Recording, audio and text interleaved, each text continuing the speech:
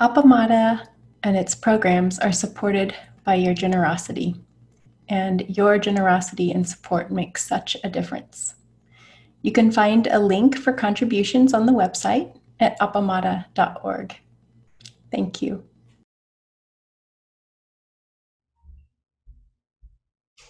I loved a couple of things that Becky just said. We had practice discussion with Peg, and one thing was she talked about her practice gang, and another thing is my life is falling together. And I hope I don't forget that because we all know our lives falling apart sometimes. Um, the meaning of Sangha has really changed in this practice period for me. And where I saw it as a thing, now I see it as a number of really, really beautiful connections. And I saw that in the tea that I had with maybe about 30 people that I really felt was rich experiences for me. And especially something has happened in the last couple of days, being here in the Zendo with Joan and Joel, and I've just never felt so supported in this as I have with my wife for the last 100 days has been such a gem. And I think I owe her lots of flowers or something. So I appreciate that so much. I got a beautiful birthday present today from my son and his wife and kids. And what it was, well, in 1980, I took my son was 6, and I took him on a bus trip around the West, and we went to museums and saw people, and museum by museum. And our first one was Kansas City Art Institute, and he was very tired because we got on the bus at 12:01 at night, so that we could get as many places and as much traveling done in 2 weeks, because that's what you got for $100 then. So at the St. Louis Art Museum, which seemed like it was like 8 in the morning, or they opened very early, he would sleep in each room, and I would look at the art, and then I'd wake him up, and we'd go to the next room, next room. So now he's 47, and he's been an artist and a professor of art all his life. Anyway, my birthday present from them was that they went as a family to the art museum for my birthday. And that just meant so much to me. That's been for my life, kind of my religion. And I had, anyway, that's what I do. That's what I do. There was a lot of darkness yesterday, and so then I had like 54 pieces to look through and choose some from. And because of the darkness, I kept imagining Dalai Lama. He went into this hospital and he cried with each person. And then he came out and someone told a joke and he laughed at the joke. And I thought that was so important. And every night, I don't do this intentionally, but every night I can't go to sleep until I can get my wife to laugh. So we have all these make-believe animals in our room, and llamas and giraffes and alligators, and some aren't the friendliest animals. But anyway, we somehow laugh. And that seems so important. And if we miss that, if we miss smiling and laughing, which is maybe why I picked the koan that I did. I got up this morning at 3:31, and it was an auspicious time because there was a 3 and the 1, and I've never been much a fan of numerology, but as I thought about the koan, I realized that there were 3 koans actually in it, and I'm going to tell you about 2 today, and then one when during the exiting ceremony that we'll do later. But one is obviously where Buddha holds up a flower. That's one.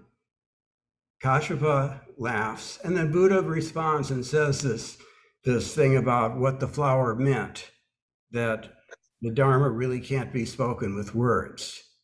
So that's the three.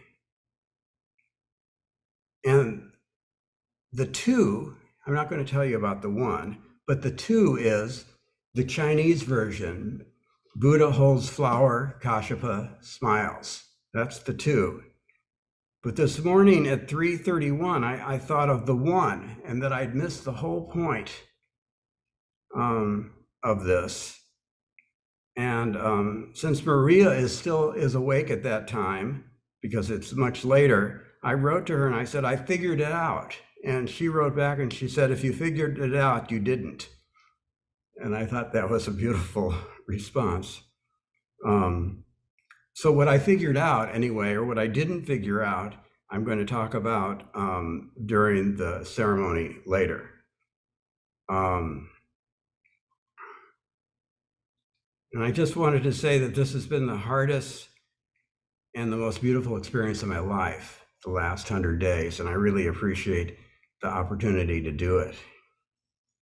So I'm going to show you some pictures and text, and let's hope that they work.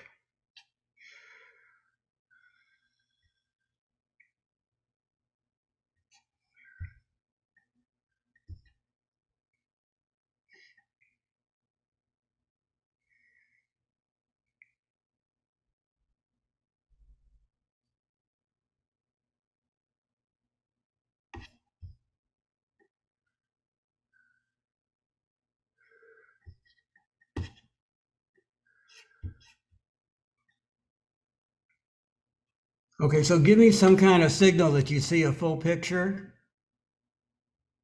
Great, thank you, Maria. This is Vulture Peak, where the Buddha sat and held up the flower.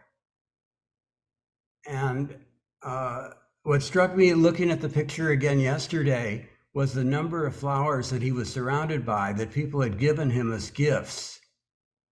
And it made me think too, I see Richie there. Richie, if you look in his background, is all the beautiful art he made. And I'm so glad that Joel responded to that. And a lot of the same colors as in Richie's art.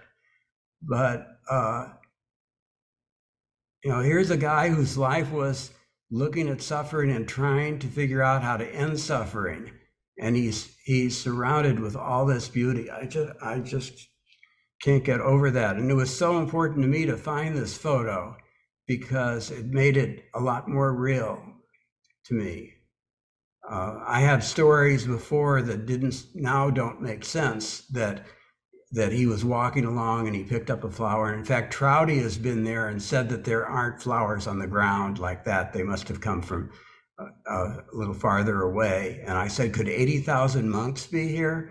And she said, no way. So that's something that we have to deal with in our imaginations.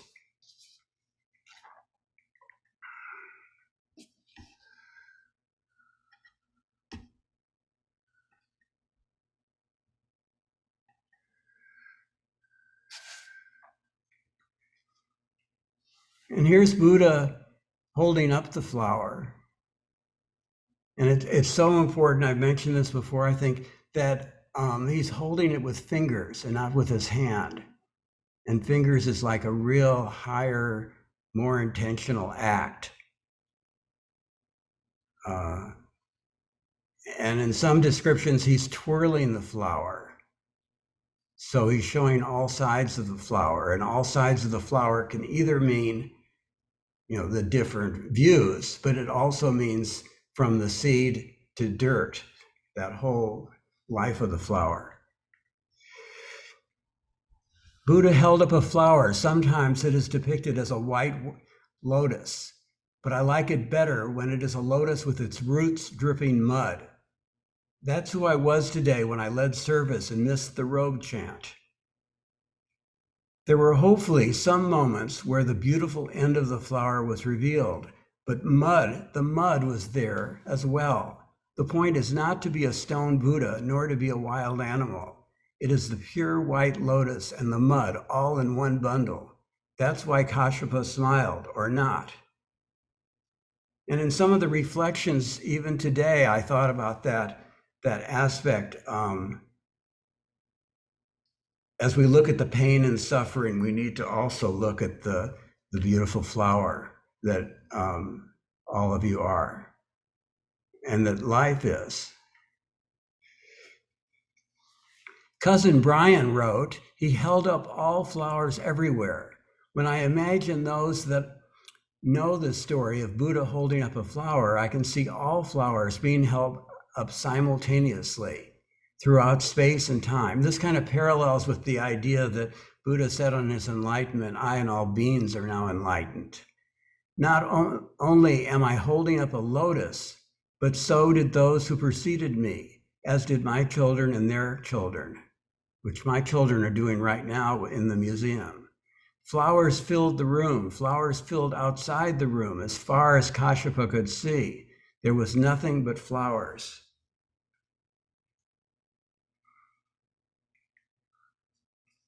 I planned to show my progress in figuring out this koan. Peg corrected me, saying we don't really make progress. Rather, we illuminate jewels. This connects to Connie's way of walking through the woods. She doesn't walk to get any place. Rather, she walks to walk, to feel the earth under her feet, to see the trees in front of her, and to follow the clouds moving through the sky. Is that progress?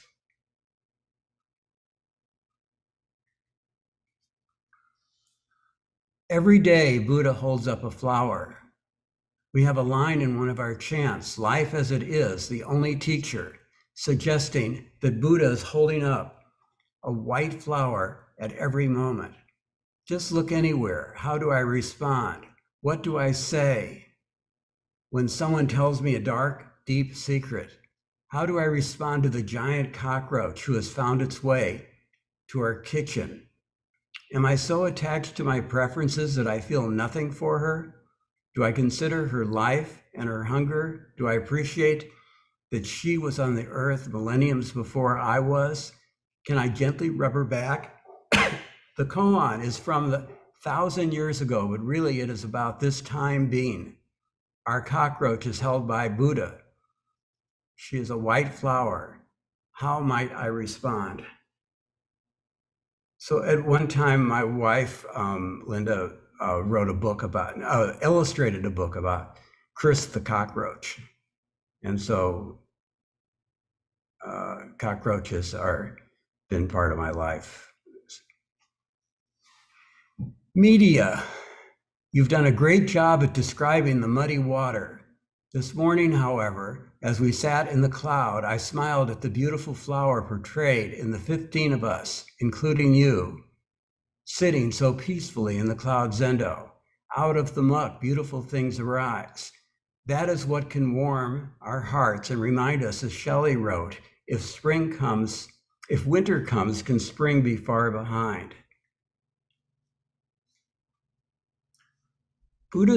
So each day as I sat, somehow the flower came into my head and I would wrestle with a certain facet of the koan. Buddha's decision to hold up a flower was entirely spontaneous, as was a brushstroke by Picasso or a note played by Pablo Casals. Buddha wasn't a newbie. He had paid his dues. For 500 lifetimes, he'd been the attendant for the previous Buddhas. He knew his way around the block. When Ananda stuck a blade of grass in the ground, Buddha saw that. Now there was a temple. There doesn't seem to be in Zen a correlation between time spent in deliberation and the quality of the action. Holding up the flower was a masterful stroke of genius, and yet it was the result of genuine flow rather than racking one's discursive brain to come up with the perfect testing instrument. May what I do flow from me like a river, no forcing and no holding back, the way it is with children. That's by Rilke.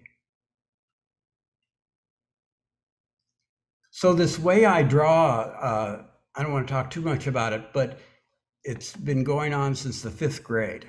Where I was supposed to be paying attention in school, I was drawing pictures on the edges of the paper. We have the expression that he's in his head, as I am so often.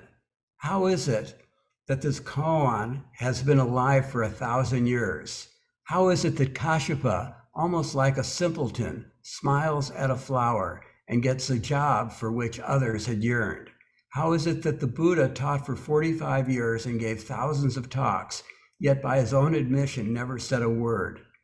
How is it that sometimes I talk and never say a word? Just ask my wife. Sorry, can't read it.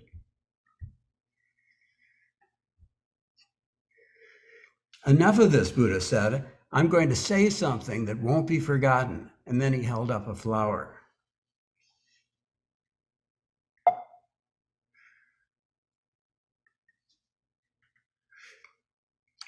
Oops.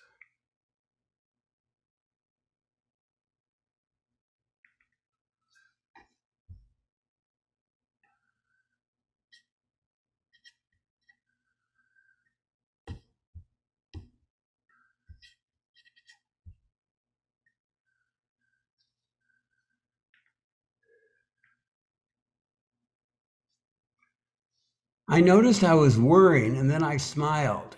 It was as if I had a new body. And please do that when you're worrying, when everything's so difficult. Just smile and feel this rush of good stuff going through your body. I could feel different chemistry rushing around. I looked at the bowing mat by the altar and smiled as if it was a newborn baby. Then I saw and spoke to each of the Zafus waiting for our return to the Zendo. I kept smiling as I switched to gallery view and saw a grid of people, each challenged by the trials and tribulations of their lives. As I smiled at them, I shared their pain. Bless them, I thought. And then I remembered Kashyapa smiling at the flower. Perhaps he didn't know he was smiling. Perhaps he does nothing but smile, even in his sleep. Did the other monks even see his smile? But they must have heard the birds sing and the clouds dance when Kashyapa's face lit up. It was such a simple smile, yet it was a smile that went around the world, not just 2,500 years ago, but every moment since then. This was not the smile that said to Buddha, "Cool move, dude." Rather, it was an affirmation of life, of beauty, of love. It was the whole story reflected in a faint smile. That's why Buddha chose Kashyapa.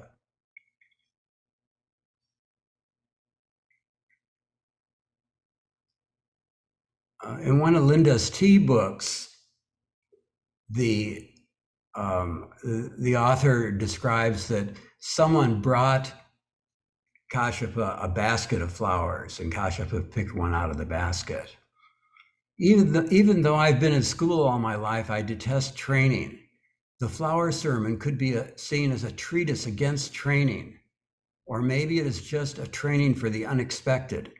Buddha comes to give a talk, but he sees 80,000 monks minus one drowning in the Dharma.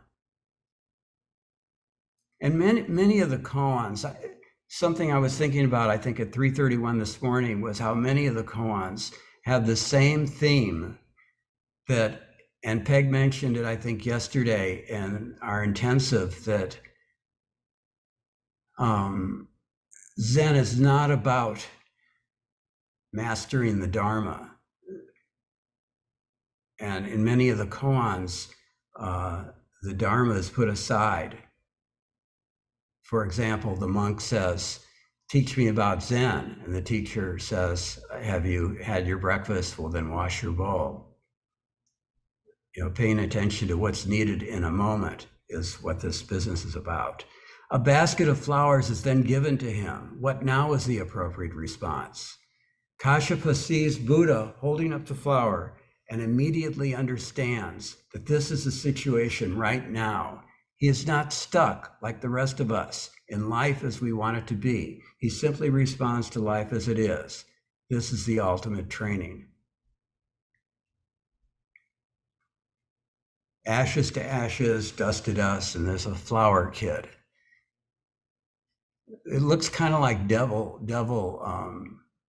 whatever, symbols, and I'm sorry about that. I should say something about that. That I don't take entire responsibility for my drawings. They just kind of happen. That's the best way I can describe them. And they always surprise me. And sometimes I felt like they come out of the pencil. I'm very special, I feel a lot of attachment to my pencils. In fact, in these 100 days, I have about 10 pencils I'm using, and I sharpen them all when I run out. And then, anyway, they're getting too short. So I'm going to have to go to a new group of pencils, which I'm kind of sad about, because what happens to the drawings and the pencils that I'm not using? Maybe I should bury them in the yard. She said I was a flower. I said, that's sweet. She said she didn't mean it like that. I said that the flower is birth and life and death. She nodded. I hadn't considered being the flower. And one of the things we do in koan practice is we take each role, and sometimes there's roles that we don't even consider to be roles. I mean, like one time I decided, well, there's the onlooker to the koan. But, even thinking of the flower as a role, because all this stuff is affecting everything within it. I was either the drowning monks or at rare moments, Kashyapa. Never Buddha. Wait until tomorrow's peace. There is that side of the flower where it is at its peak of beauty and vigor, but there is another side to the flower where it shines, emulating life itself, beautiful in its impermanence. As William Blake says, he who kisses the joy as it flies lives in eternity's sunrise. I am a flower, but not like the ones in the flower stores. I'm in their recycle bin to be made into fine dirt. I've just had this image of, so if I were to do another piece right now, I had a German Shepherd called Blackbeard in college and afterwards, and we'd go in an alley behind a steakhouse, and I'd pick out steaks from the garbage can and feed them to him. He just loved that. They would even still be warm. It says, look, Ma, no tears. Empathy versus compassion. We talked a little about that today. Tears and smile. If Kashyapa had felt empathy for the poor impermanent flower, he would have had tears in his eyes. Instead, there was a compassionate smile. And I think Peg mentioned something about with compassion comes joy. Maybe even an expression of sympathetic joy for you, Miss Flower, at the height of your beauty, and as well, you get to become something or other over and over and over again for the rest of eternity. Yes, the smile was for you, Miss Flower, as you were held by Mr. Buddha.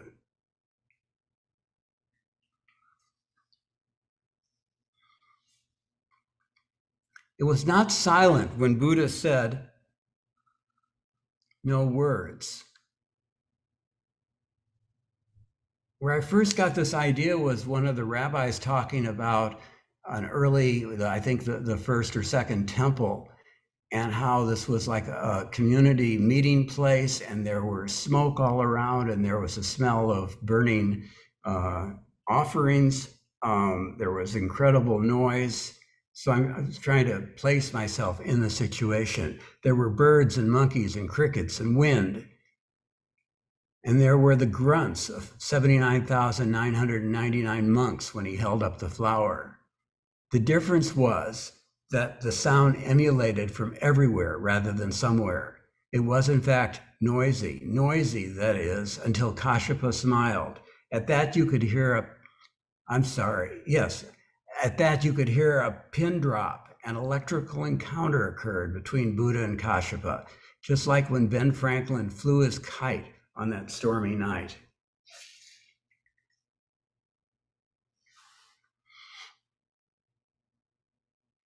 Yeah, this looks a little bit like a diaper or something. think my wife might have commented on that. It's not. And that's a rakasu, which is made of little pieces of old pieces of cloth.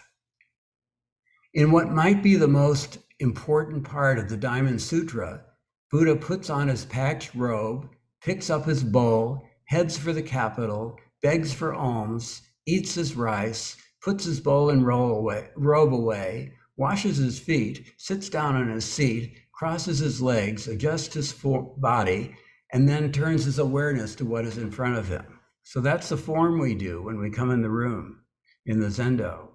In my mind, it is then that one of the 80,000 monks brings to him a basket of flowers. He looks out, sees that many are drowning in the Dharma, picks up one of the flowers with his fingers and holds it up. And remember, he's holding it up with his fingers, not with his hand, and he's twirling it. I love that idea. He's twirling it around. And Kashyapa smiles. One simple act followed another. Each simple act is the appropriate response to what preceded it. The hermit in the hut doesn't respond to the sexy granddaughter. This is another koan. The old woman throws him out and burns his hut down. The monks don't respond to the beautiful flower. They don't become Buddha's successor. How is a Buddhist to behave in the face of the intoxicating beauty of a ripe flower?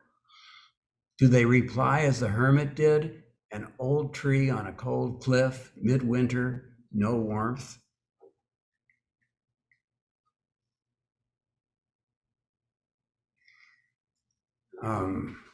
Christoph suggested to me once to use less words. And I also found that reading so many words and giving Dharma talks was a little boring. So my new thing was to do 4 lines in notes. I just said, if I can't say it in 4 lines, it's not worth saying. So now I'm starting the newer ones. We must make one mistake after another. Buddha made mistakes before his enlightenment, like following false teachers. Later, he didn't describe which of the rules should be followed after his passing and which should be avoided. And he repeatedly denied women from being ordained until he finally did. Yet, with complete confidence, he held up a flower so Kashyapa would smile. I thought about the 12,000 pages of monastic codes that I have, no longer needed at one Zen temple because they had another copy. Did the monks make a mistake by not smiling? Did the hermit in the hut make a mistake by not warming up to the beautiful woman? There was Pardon My Bloopers on TV years ago. At least then we learned to laugh at mistakes. When Dalai Lama washed the feet of the homeless, there was not a thought that this is unpleasant. Well, I'm hoping that there wasn't. Rather, it was an act filled with compassion and love. It was connection between 2 human beings. You know, right at this moment, it seems like he might very well have thought of this as a privilege to be able to do this, or when the Pope does that. One often seen as divine and the other as dirty. It was a connection between 2 human beings, one often seen as divine and the other as dirty. In the flower sermon, Buddha doesn't transmit Kashyapa. Rather, a similar equal connection occurs, again by people of different rank. How do I respond to this opportunity to care? Even asking this question wastes time, but not asking can be dangerous. My story today is that Buddha looked out at the monks and saw that more words would be like tying weights to one drowning. As Mr. B held up the flower, saying, "Whoa, horsey, you need to stop and listen. Listen to the sound of one hand clapping." And Mr. K smiled. So here you see the Dharma fool being weighed down in the water with 200-pound weights.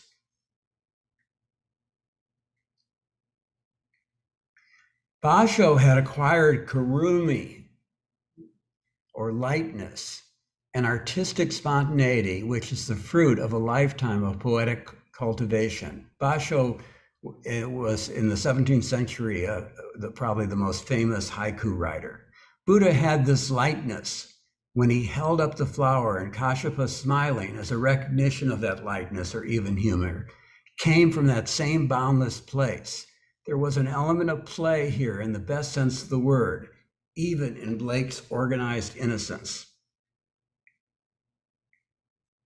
And the beach ball is really important. I had a philosophy teacher who talked about how we can't control our lives, but our lives are just like a beach ball floating in the ocean. And what we can do is we can just tap the beach ball a little bit from side to side. And then also the upside down man. There was a theater group called something about the upside down man. And then there's a painter and all his figures are upside down. So, I could go on and on about like the different references and where I've stolen all these ideas, like the Zafu there that he's sitting on is like a target, it's like concentric circles. And I had I guess an argument with a painter once about concentric circles and how they were targets and they were loaded and you couldn't ever get away from them, that they were like targets. And this was at the time of Martin Luther King being shot. And then I did a print about that.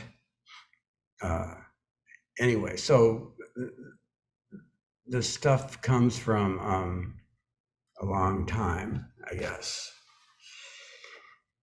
Oh, Buddha sat on Vulture Peak, barely visible to the half mile of seated monks who couldn't clearly see him holding a flower, nor hear him declare, it does not rely on letters and is transmitting outside the scriptures. I now pass it on. The story is beyond our imagination. Reducing it to a case of cause and effect is a sacrilege. It was silent and deafening. So I kind of calculated how much space 80,000 monks would take up, and this number times 2,666.66667 is 80,000. When one's friend loses a loved one, there is nothing we can say. The silence of the Buddha when he held up the flower was the silence of that elk. Here was the most perfect of all beings tragically struck down after a very short life. Kashyapa's smile was not one of joy, nor was it one of sadness. It was an acknowledgement that the impermanence of life as it is always we've got, and that's okay. So you can look at the flower, oh, it's so beautiful, or you can look at it and saying, oh, this is so sad because it's going to die, or you can just embrace the whole process, which I take the smile as. In the Jewish Shema, we hear that we are to love with all our heart. Buddha's sidekick Ananda posited that spiritual friendship was half of the Dharma. No, said Buddha, it is the whole bit. So it is with the flower. It isn't different from the Dharma, but rather it is the whole Dharma, expressed succinctly and completely without any words. Someone once said today that form contradicted emptiness. No, I said, they are one. The flower is one with the Dharma, so subtle that it needs no words, just like love. And D equals F is Dharma equals flower. They're on his t-shirt. When Mensa, that's the word I have for my wife, though she says she's not a Mensa. When Mensa said, I like the drawing, I read that as she didn't like the text. I asked her why. She said it was too complicated.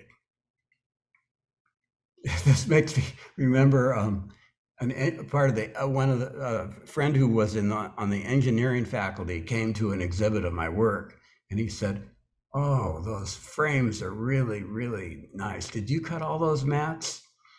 Or something like that. She said that it was too complicated and that a flower is just a flower. What else might be ordinary? In Buddha, is Buddha just an ordinary man? For he said, I and all beings are enlightened. Was Kashyapa just a regular guy as well? Maybe it was his ordinary being that could simply smile at a flower. While I worked on the drawing, Mensa was planting flowers in our garden. Who was the Bodhisattva today? I asked Mensa if holding up a flower was like breathing in, and Kashyapa smiling at a flower was like breathing out. She said, no, the other way around.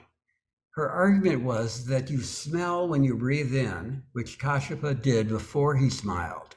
Striking out again, and then sitting this morning, I was struck by how far Buddha went out on a limb at Vulture Peak when he held up the flower, and how Kashyapa connected so intimately with him when he shot Buddha that smile, warm hand to warm hand. I was so wrong in projecting what I saw when Buddha looked out onto the monks. These were his children that he loved unconditionally, and they were his hope for the continuation of the Dharma. They were not drowning in the Dharma, nor were they swimming like fishes in the ocean. And today we were talking about practice and what it meant, more like the doctor's practice and practicing to get good. And these monks were not good or bad, they were just where they were. And there were two themes that came through in all the teas that I had with people. And one was people were always questioning, how's my practice, or my practice isn't good enough. And the second was that we've all had terribly hard lives. And that just came through over and over and over again. And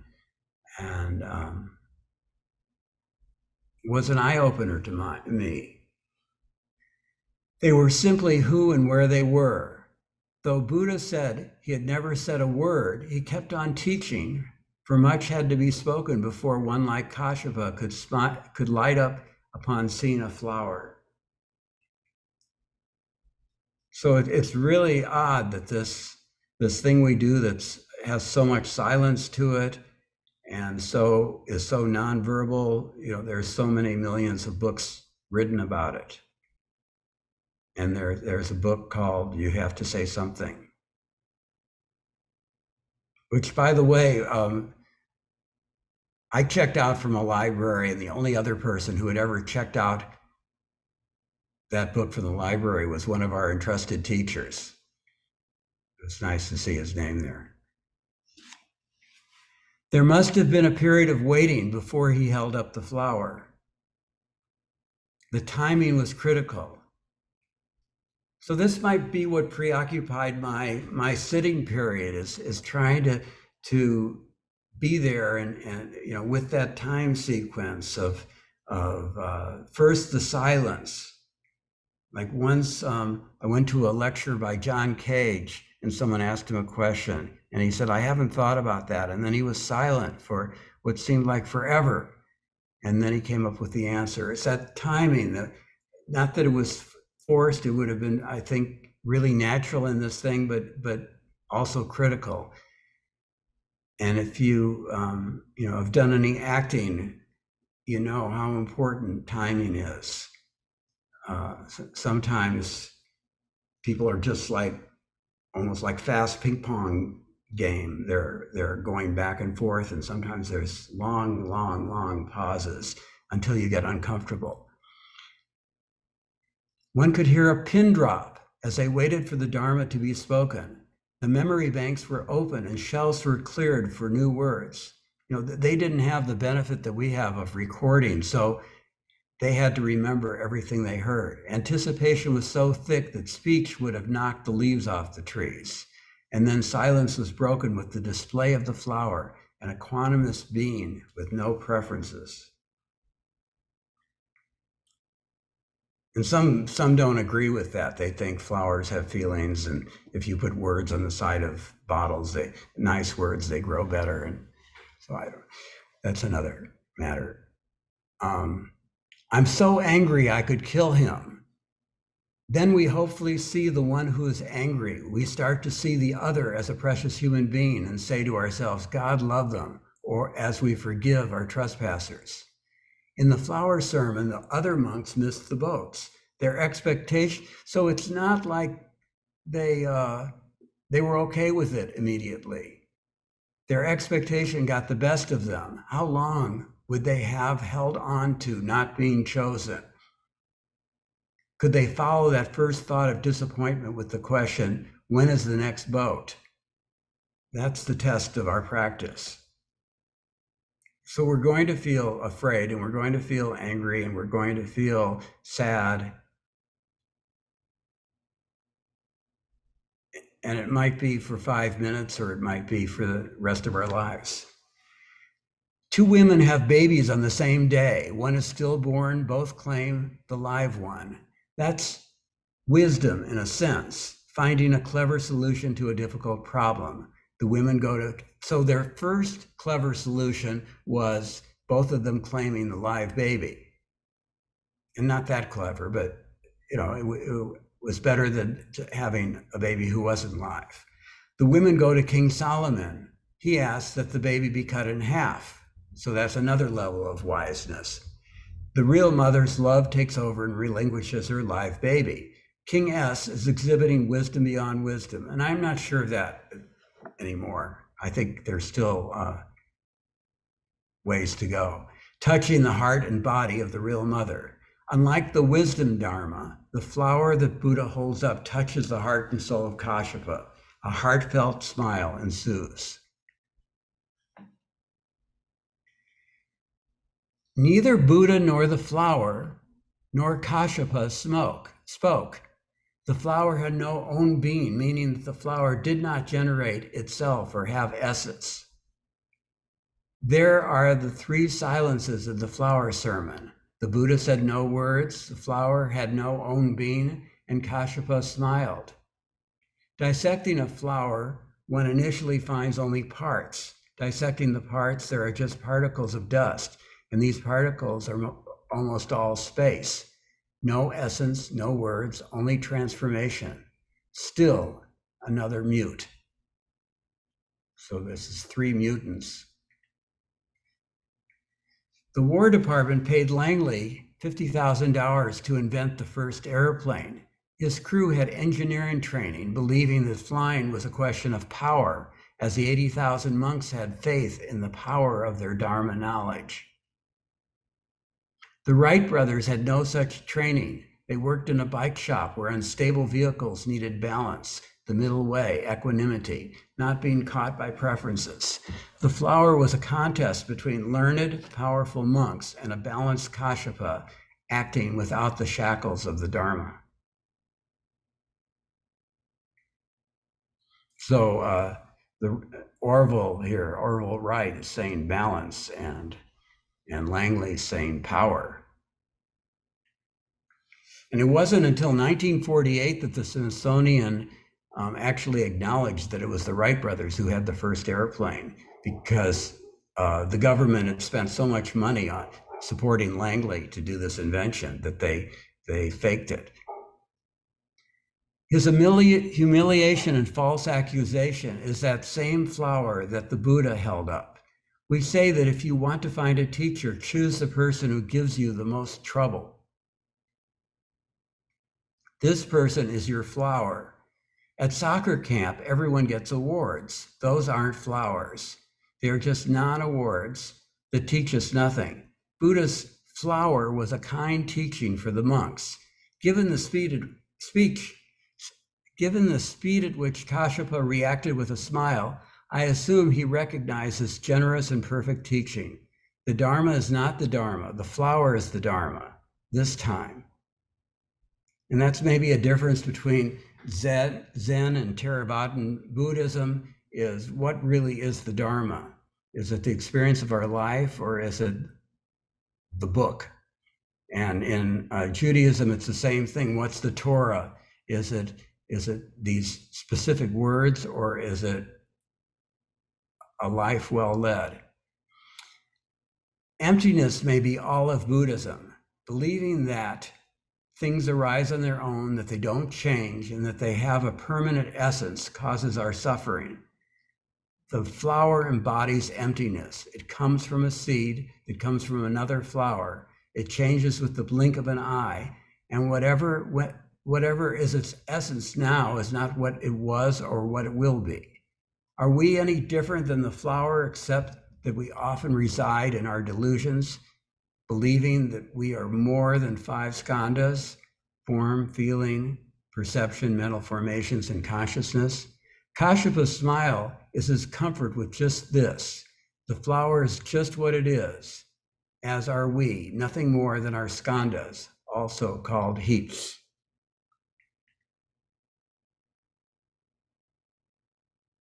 This is an illustration I found with an eye in the hand. And it's really evident with the fingers that the flower is being turned. I like that too. A friend wrote today that the Bible was true, and another wrote that the flower sermon never happened. Neither of these assertions matter to me. These myths are our histories. They help construct who we are. All the Bible stories and the koans replicate our own experiences. For example, we've all known people who are so much in their heads, like me, that we just want to tell them to shut up and enjoy the flowers. We all experience the biblical stories, well-meaning folks caught red-handed by greed, hatred, and delusion. Did it really matter? Did it really happen? It could have, and that's what really matters. Art professor Minerva cried when she looked at a Renaissance painting. Reggie went ape when she viewed a beautiful flower. Dongshin said, just as though the entire earth was spewing flame. Kashyap's smile was not a discursive acknowledgement that the Dharma can't be expressed with words, that it cannot be figured out, that it can only be embodied. It was like when the earth was first formed as a molten mass where there were only flames. William Blake chose the lion over the lamb, hell over heaven. Kashyap's smile was that of proud parents when they first see their newborn. There was no discursive experiencer, just the experience, so overwhelming that there was no containment, no barriers, only boundless love. Then I came upon the title for our book of koans, The Gateless Barrier, also known as the Gateless Gate. Ruminating about the title, I wondered whether the Gateless Barrier was like my nightmare room without a door. Ruminating a little more, I remembered that I had been inside one of Richard Serra's enclosures, and also many times saw a similar flat panel of his at the St. Louis Art Museum. I kind of understated this. It was like maybe 3 or 4 years between having this kind of image in my mind and realize it came from this Richard Serra sculpture. I didn't realize how affected I was. Even though there were spaces between the panels, I'm feeling imprisoned by these steel walls. It would seem easy enough for one to come and go through the openings between the panels, but the panels were so oppressive, I could not do that. And here you can see Richard Serra's sculpture, which I didn't think affected me as it did so much when I saw it. And there were plastic flamingos. The time I saw it, there were plastic flamingos all in the yard there. It was, I don't know, Flamingo Day or something. It was crazy. The silence of Serra's installation is like the silence of Buddha twirling the flower in his fingers. Serra wasn't whispering. It was more a severe silence, not unlike Rothko's silence in the Rothko Chapel, where he reduces his language to soft, dark rectangles. But Sarah is hard without visible emotion, while Rothko is playing classical music. Where are the doors to these artworks? What is confining me? Why, with all the openings between Sarah's panels, do I feel so confined? In a review of 2 koan books, an author writes, each koan marks a checkpoint, a boundary that exists in the imagination. It can be crossed time and again, and with each crossing, the perception is deepened. And here's another image of the panels.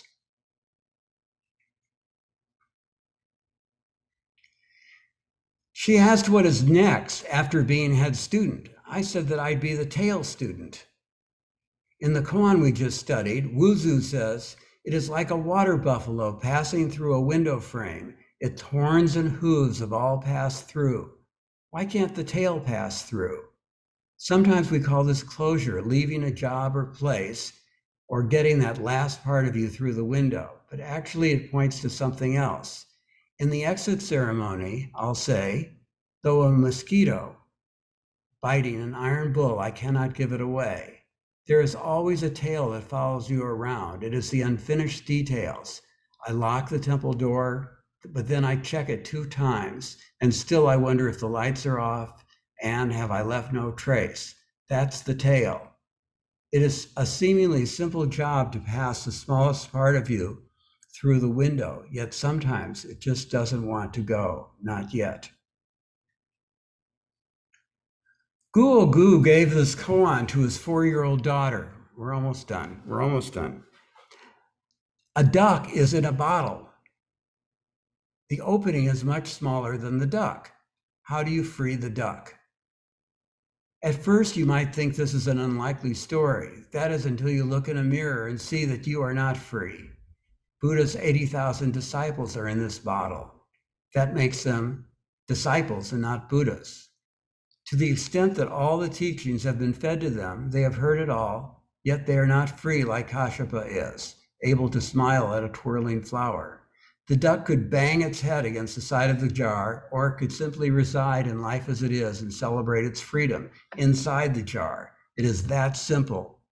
We suffer because we think there is no escape.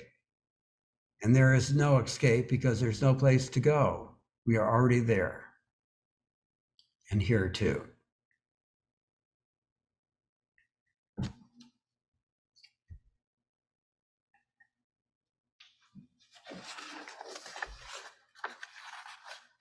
And if this isn't enough, yesterday, I wrote, over the last 3 months, I've had numerous practice edges with this koan. Each one was a hurdle to embrace and to finally set aside. Friday, I had a major disagreement with Buddha.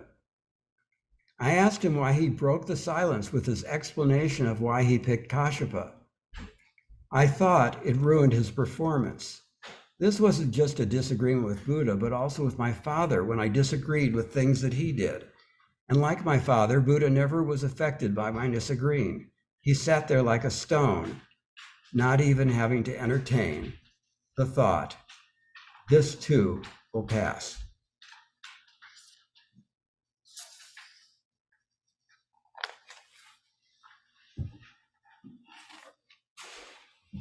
We have a few minutes for questions.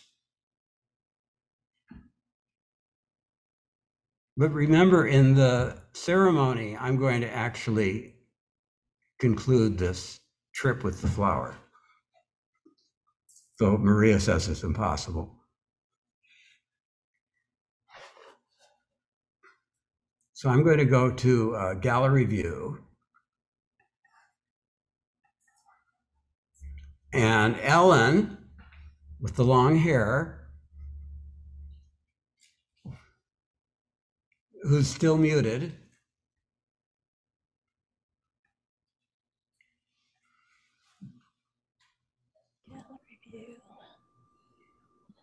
Okay. What is the cat in your drawings? I just keep looking at that cat and I've never heard you say anything about the cat. It's a dog. Oh, the dog. What's the dog? Well, the dog is actually a pig. And I hate to admit this, but well, I've loved pigs because the things coming out of the pig's mouth are, I used to smoke, and I think Linda might have started the thing Firemouth, but maybe I did, but that was his name. And in undergraduate school, I did paintings of this pig, but then I made the legs longer and that became a dog. And then also speech has been so important to me that I've talked about. And so those things, the smoke coming out of the mouth is also words. So, but not too much cat. Well, so There might be in a particular drawing, but that's not. a lot of drawings. What's the significance? Why do you put it in these drawings about the flower? Any particular reason, or you just like it? Oh, I think kind of a witness. Ah, And you know, again, but it's like what the process is. Like there's a saying I like, which is the artist is not the best expert on their work. You know, do we really know why we do things? I mean, I can tell after the fact, but oh, I do have a rule making art, and that is whenever I have an idea to do something, I do it. I mean, it's kind of my rule of life, I guess. so it's sort of spontaneous, the pig. Yeah, yeah. The thought comes in my head, oh, wouldn't it be nice to have a little pet here? Have someone looking on, you know, I'm not comfortable in my own art with leaving space, leaving things empty. I'm working toward that, but probably not in this lifetime.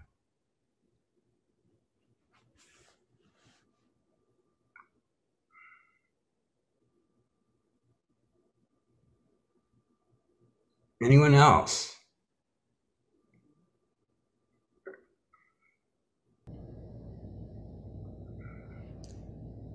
Peg.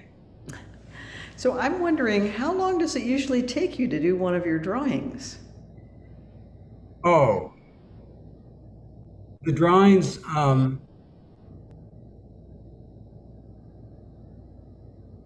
Oh, so I'd say between 1 and 2 hours, maybe. Uh, a number of them, I would do a simple line drawing and then take it in the computer and do stuff. And that was actually faster than doing the entire thing with pencil. And then I did the writing usually in the morning and the drawing at night. So you knew then what you were going to be moving towards. When you did the writing, it was them working all day and then you would do something, you would do the drawing at night? I wrote right after Zazen a lot of times. Uh-huh. Because if I don't do that, then I forget. And then I guess having the concept sitting with me during the day, the drawing would just come out very quickly. They're so fresh and spontaneous, the drawings. Yeah, and what I'm going to talk about when I talk about the koan is this kind of disparity between my drawings and my discursive mind. Mm-hmm. That I'm very aware of. And well, I'll just tell you guys now. So I told Linda that last night. And she said, don't talk so much or something. I don't think it's so much a disparity as you can see these are facets, different facets of the mind that get expressed in these ways. I really liked math, and I really liked mechanical things and building, and then I really liked art. They're almost opposites. But here you have found a way to bring them together. Yeah. and they complement each other. So one of them without the other would be incomplete, right? Well, I'm looking forward to going back to just doing pictures for a while. But, Quite an exploration of the koan. but don't give me another one. No more koans. Oh, wait. You picked that one. Oh, I did. Yeah. Yeah. And the reason I picked it was when I was with my sister who was passing away. I went to a junk store and there was a book by, I can't think of his name, but anyway, on koans. And this was one of the koans in that book. So I kind of associated with that. But also the flower is just so needed, especially in this time that we've had this the Yeah, smile, the laughter, the jokes. Um, we're coming out of a pretty severe time, between the political climate, the climate, the pandemic, just unbelievable stuff that we've all been going through. And then individually, as I look out, I see each one of you is going through something yeah, as severe that would be enough in itself without these other three things. that's right. That's right. So I really appreciate all of you in the last 100 days and before. This has been quite a year. Most of you have been, I think you've all been here for the year, and we'll never forget it. Thank you.